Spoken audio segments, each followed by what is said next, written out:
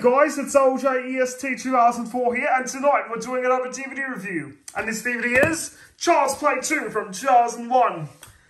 There's the name of the movie, there's Chucky cutting up a clown's face with a big pair of scissors.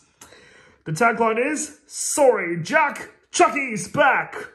There's the Universal logo right here, the M15 rating, and it says, recommended for mature audiences 15 years and over, occasional violence, horror, and coarse language.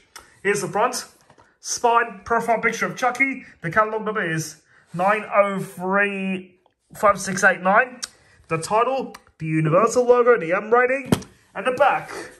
Now let's read the description out. Chucky's back! The notorious killer doll with the satanic smile comes back to life in this new chapter depicting the terrifying struggle between young Andy Barclay, Alex Vincent, and a demonic doll attempting to possess his soul. Despite being roasted to a crisp in his last escapade, Chucky rises from the ashes after being reconstructed by a toy factory to dispel the negative publicity surrounding the doll.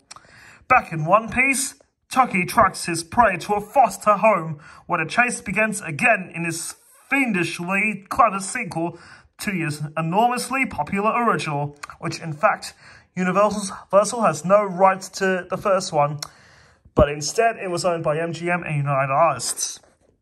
There's Chucky right here, and some of the pictures from the movie, and there's the menu right here, and here's the information about the movie. Down there says 1990, and down there also says 2001, and the runtime is 81 minutes. There's the Universal logo and the M15 rating down here. So it's time to have a look inside. Here's the disc with Chucky on it, and I bet you're not going to like it, because it's got the 20th Century Fox version of the M15 running instead of Universal's. My God, it looks silly. And outside shows some more pictures of the movie.